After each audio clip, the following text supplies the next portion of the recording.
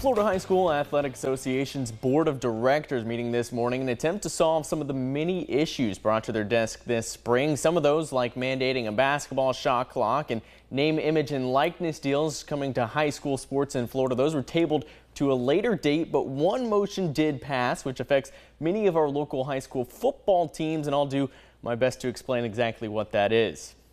In a unanimous 13-0 vote, a rural classification pilot project was passed to immediately go into effect for the upcoming 2024 football season and the 2025 season. The goal of the pilot project is to help find a solution for competitive balance in Florida high school football, with some issues like transfers tilting the scales further and further each season, the same few schools winning state championships, and so on. The project uses the smallest classification statewide as somewhat of a test run. The plan will be to divide the teams within the rural class into two divisions at the end of the regular season based on the state rankings, Division A and Division B, with two champions crowned. The smallest 40 high schools statewide by enrollment will be invited to compete in this rural class, and if all 40 join, there will be two 20-team brackets, with the bottom 4 teams in each bracket competing head-to-head in 2 play-in games for a spot in regionals. The FHSAA will use this 2-year period to measure a few items, including the number of running clock playoff games compared to years prior,